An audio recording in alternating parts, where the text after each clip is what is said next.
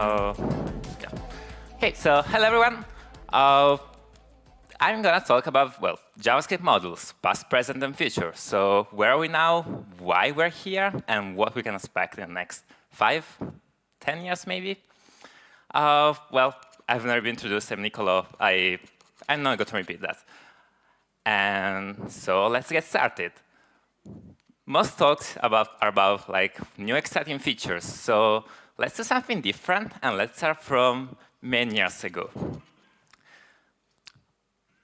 Once upon a time, we didn't have a real module system in JavaScript with like imports or require. This is what we did. Like, we just put a script tag in our web page, loading some external library that added some global that we could just access as if it was like JavaScript built in. Like, who didn't do this with jQuery or with something else? And well, that worked. Except that web apps started getting more complex. And after a bunch of years, in 2009, we somehow realized that that was not enough anymore. And specifically, people working on JavaScript on the server started having big and complex applications with a lot of different files interacting together. And they needed a way to organize all these files, to avoid conflict in the global scope, and to just easily load all the dependencies they needed. And they formed a group, and they defined something that is now known as CommonJS. It was originally called Server.js because, well, it was for the server.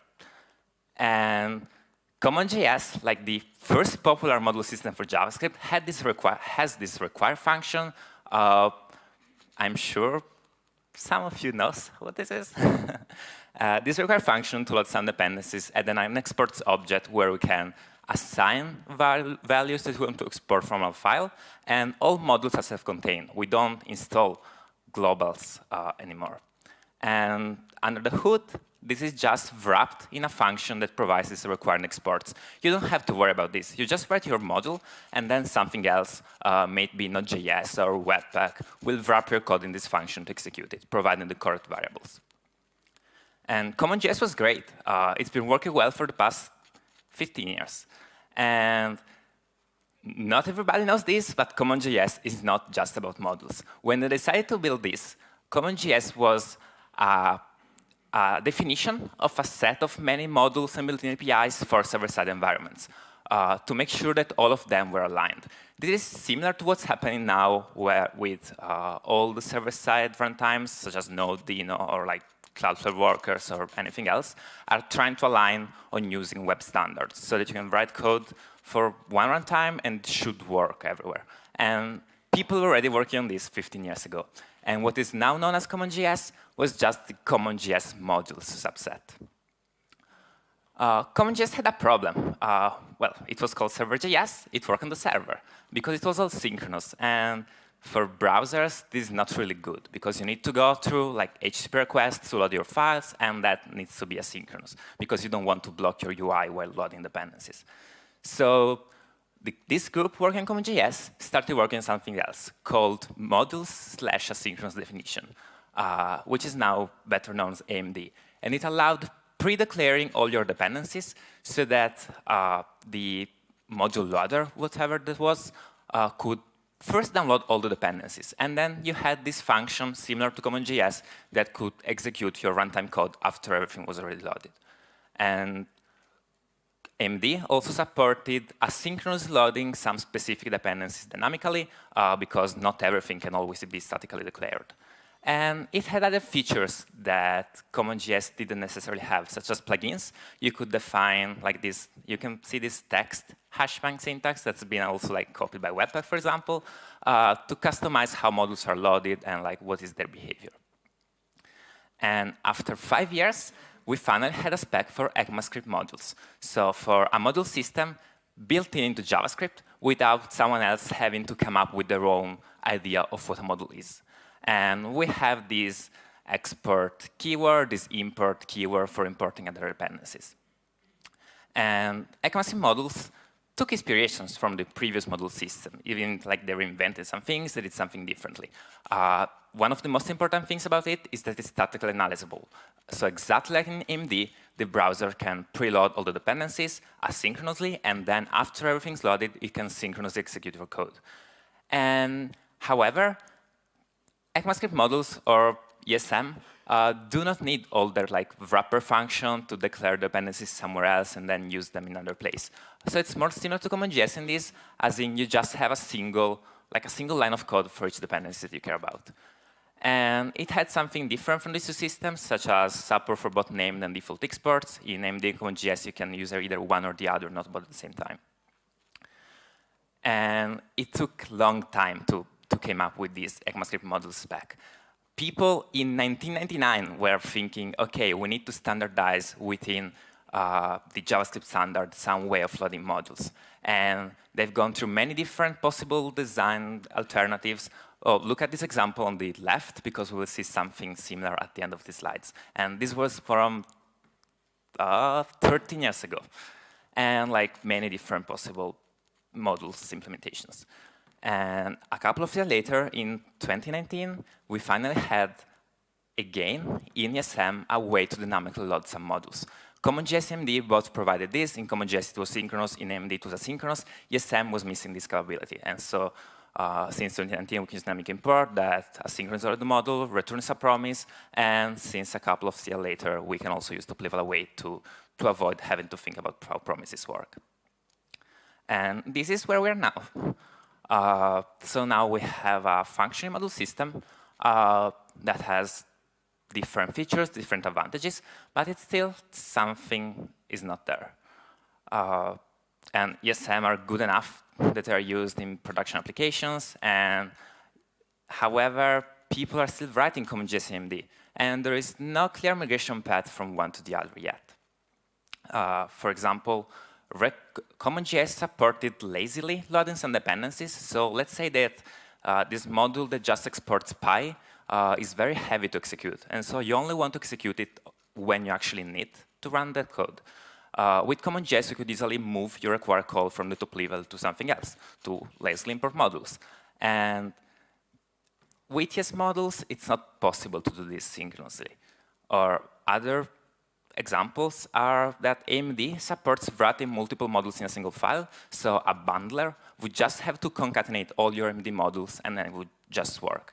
While with ESM, you cannot just concatenate modules, because you have to take care of all the variables that might conflict in different files and make sure that all your namespace imports will work. So it's very complex to build a JavaScript bundle nowadays. And AMD supported plugins, and ESM has nothing like that, at least not something that works across all the places where you can run JavaScript.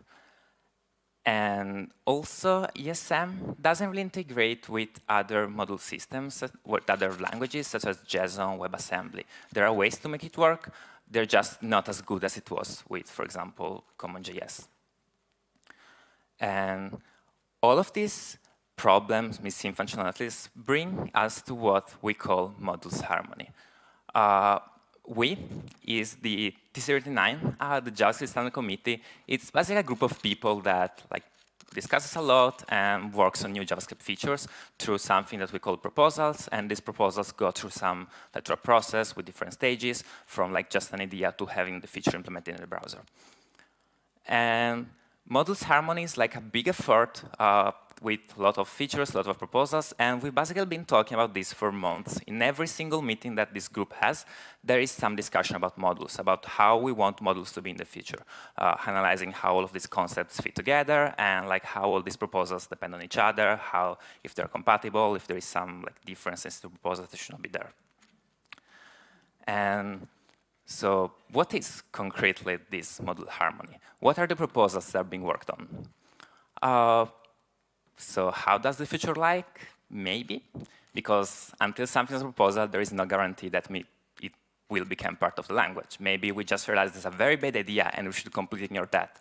Or maybe we realize that we know that it's a good idea, but the solution, the exact shape of the solution is just wrong. So we will need to completely change our path. So the slides I'm going to show now are what it's being worked on right now. It might be very different from what we'll have in browsers one day. I'm going to show 6 different proposals. You don't need to read all the names now. I'm going through all of them more in detail. So the first one of those is called import attributes. It's at stage 3. I mentioned that there are different stages in the standardization process. Stage 3 means that it's almost ready and that browsers are implementing the proposal now, so that it will be hopefully be available soon. Import attributes are basically some parameters for the module loader. So for whatever is inside your browsers or inside Node.js that, like, given a file path, gives you an executable file, an executable module. So if, for example, a developer wants to load, let's say a developer wants to load a JavaScript file, it will write this import, and then the JavaScript engine, the JavaScript engine will somehow ask to load the file that the developer asked for. And in the next few slides, I will have this division with JavaScript engine on one side and browsers or rather runtimes on the other side. The reason I'm having this vision is because the JavaScript engine is something that works the same everywhere. So whether it's in browsers, in Dino, in Node, JavaScript has some base semantics that are like standard. And JavaScript doesn't support I/O by itself. It has to delegate to some like platform-specific API. So in browsers, you might have fetch. In Node, you might have some file system API. So I'm keeping this division to point what works the same everywhere and what might be different somewhere else. So the JavaScript engine will ask to the runtime to load some module, and the runtime will then ask to a server, for example, or to the file system, please load this script using this URL that I know corresponds to that math.js module. And then the server will reply with some content, with some text that has a MIME type, at least on the web, such as application JavaScript. And then whatever the runtime is, will give back this result to the JavaScript engine, telling, hey, JavaScript, I've got this file. In order to execute it, you need to run some, like, these steps. And it has these exports and these metadata. But what if, for example, we want to load a CSS module, like a CSS file inside the JavaScript module system? So using the modules API that we already know? Well, the JavaScript engine by itself doesn't know about all the languages. JavaScript is JavaScript, and then there are, for example, browsers that also know what CSS is. So import attributes are a way for the developer to define some parameters, such as the expected type of the module, that the JavaScript engine will just forward to the underlying runtime. So now the browser knows what CSS is, and it will ask to the server for a style sheet. This is done through like some HTTP headers. Like this is just an example of how import attributes can affect what a module, like how to load a module. And the server will give back some contents. The browser know what it means to execute JavaScript, and will give to the JavaScript engine some steps that the JavaScript engine can understand to execute that CSS code. You might have already seen something very similar. Until a couple of months ago, this proposal was called import assertions, and it was already supported in some tools. While implementing this proposal in browsers, we found that what the web needed was not assertions, but something more powerful to actually affect how module is loaded. So if you've ever seen the first syntax in the slide, just forget about it, pretend it never existed, and only look at the second syntax. Okay, so the second of the 6 proposals I want to show, it's called source phase imports. And before seeing what the proposal is, we need to first understand how modules are loaded in JavaScript. So assume you have a file, like this main.js module, that imports a different module.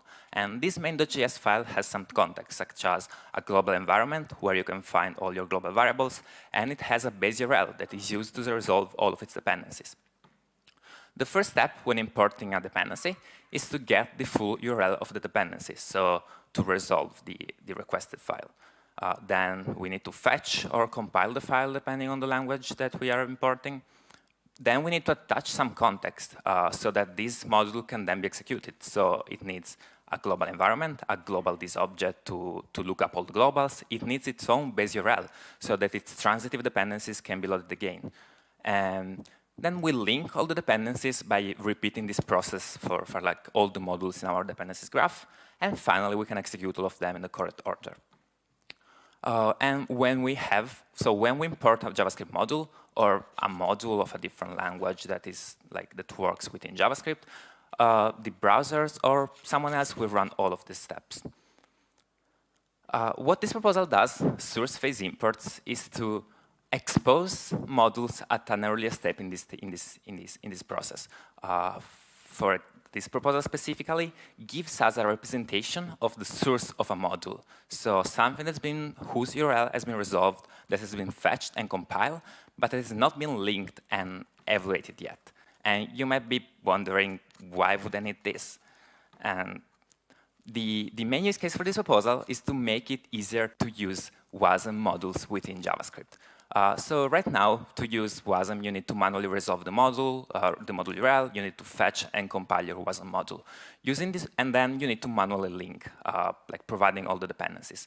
Using this proposal, you will be able to load the source of a WASM module, which corresponds to the compiled WebAssembly.module object, and then only worry about the linking part. And you need to manually link WebAssembly modules because WebAssembly, everything can be compiled to WebAssembly. Not necessarily something that knows how the web works, how URLs work. So you usually need to have some manual steps to properly provide all the dependencies. And that's why this proposal doesn't take care of all the import process.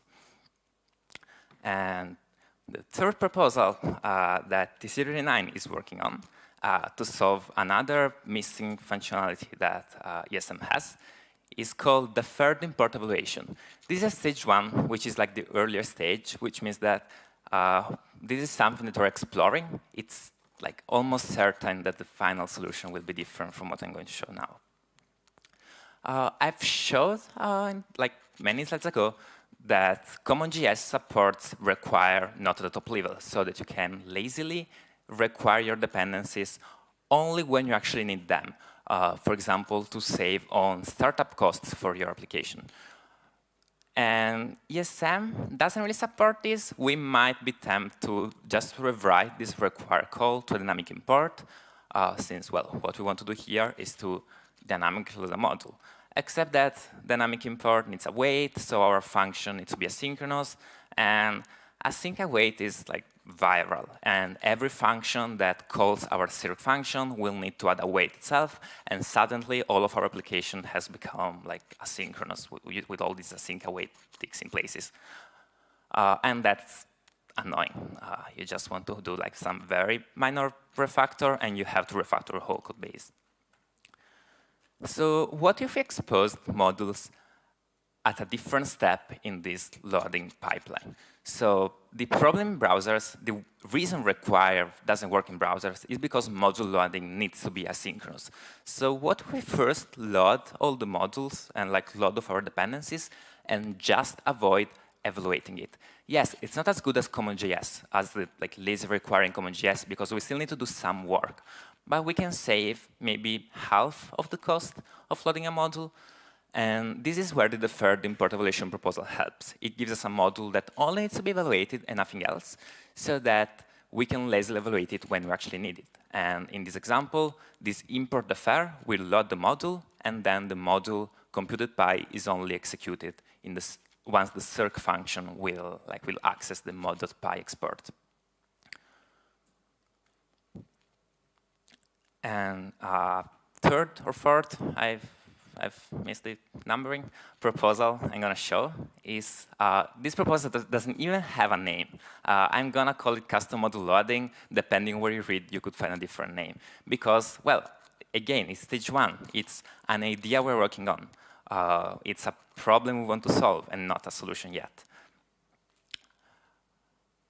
So I've shown this process of how the JavaScript engine asks to the browser or to the server runtime to load some file. That browser will take care of actually loading that file, performing some I/O operations, and then give the result back to the JavaScript engine so that it can execute it. And we've also seen this loading pipeline. And I've now marked this with JavaScript engine at the bottom and the various runtimes at the top, just to map better these two different ways of visualizing how modules are loaded.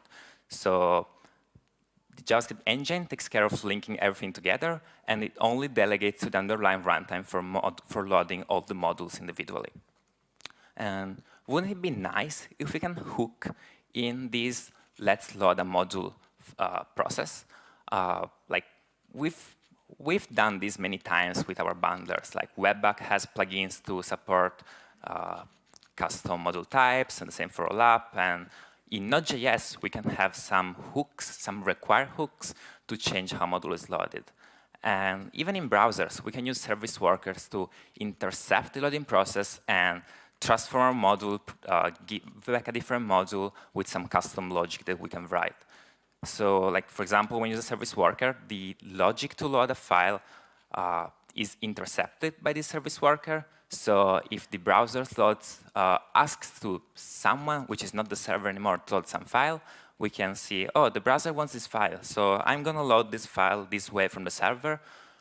Then, for example, the server might reply back with something different from JavaScript, such as a TypeScript file. Our service worker can, like, this is again an example, compile the file on the fly from TypeScript to JavaScript and give back the JavaScript file to the browser, pretending that nothing happened, pretending that the file was JavaScript since the beginning.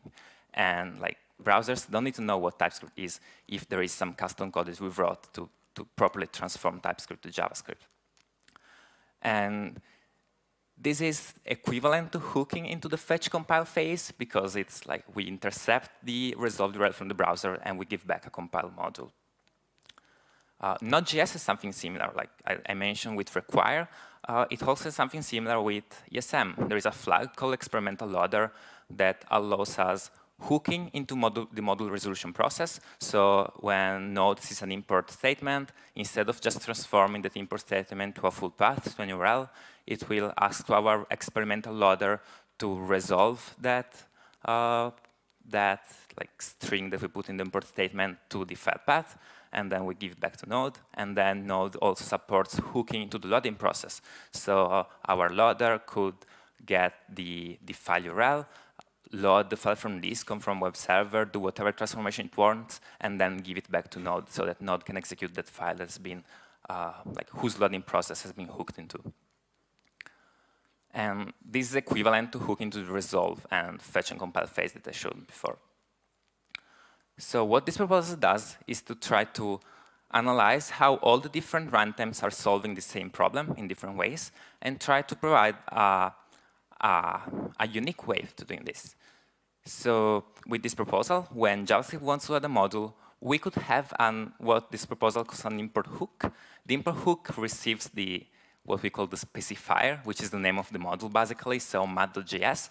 And this import hook can have some custom logic that you can write to have your own module loader to resolve your URL, to then fetch URL, and return a module linked together with its execution context and with like hooks to load its dependencies and all the info that a module might need to be executed. And this is done by making modules, not something just, oh, a file is a module, by making modules real JavaScript objects. So something you can have a handle on, you can pass then a module around, similar to what you can do with functions. Functions, not just syntax, functions, something that, well, you can pass around. And we can see that this is equivalent in hooking into these three phases, resolve, fetch and compile, and attach context, that are exactly the phases that are usually handled by the browser, by Node.js. So with this proposal, we could, for example, take some modules that know how to resolve themselves in Node and re-implement the node resolution in the browser, or vice versa. And we can more easily move code from one platform to the other by virtualizing how the module loader works. And we've just seen that now modules would be a thing we can store in a variable. And how do we create modules? Just with the module constructor? I've mentioned functions, and we have syntax for functions. Like, sure, functions have the function constructor. We can pass some code to this function constructor to evaluate this code. But like, evaluating code for strings is bad. Like, our editor would not properly syntax highlighted code, and we should be careful to not evaluate like strings coming from untrusted parties because they might have some like security attacks. And the same applies to modules. We do not want to just store a string in our module and then execute it. So exactly how functions have an expression syntax we can use to create a function. Modules have the same. With these proposals, modules would have the same. So we can declare inline modules that can be later executed. Like to execute a function, we call the function. To execute a module, we just import the module. And we can execute the module wherever we want. So we could, for example, have some inline modules define a file, pass them to a service worker and to a worker, and execute them in a different worker to have a multi-thread application. Or we could just have some behavior that we want to pass through some other library. And we want this to be completely self-contained without capturing external variables and like serializable. So like there might be difference between these and functions. And then functions have a declaration form instead of an expression form. So instead of assigning a function to a variable, we can just say, oh, I just see my timer is at 0, 1 minute and I'm done, I promise. And so can we do something similar for modules? And this is where a sixth proposal helps us, module declarations. That, well, gives a static syntax for declaring modules inline in a like static analyzable way. And why is this proposal good? Why does this proposal help us? Many slides ago, we saw that AMD had a difference with ECMAScript modules. AMD allowed very easily bundling modules in a single file by just like concatenating all the files together without worrying about scope resolution and about without having to implement in our bundler all the basic semantics of ESM. And with module declarations, we can do the same. We can have multiple modules just concatenated in a single file.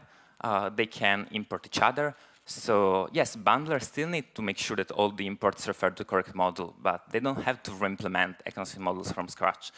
So writing a bundler would become something much simpler, something that like anyone could try doing. And that's it. That's 6 proposals that maybe we will see one day. When? Or maybe the question is, will we see them one day? Like, again, they're proposals. Some of them will be in browsers maybe at the end of this year. Others will need multiple years, maybe 5 years, or we will be lucky in 2 years. I'm sure that ECMAScript modules will change and will improve and will be much easier to use them. We just don't know when this will happen, how exactly this will happen. And yeah, that's it. Thanks for listening.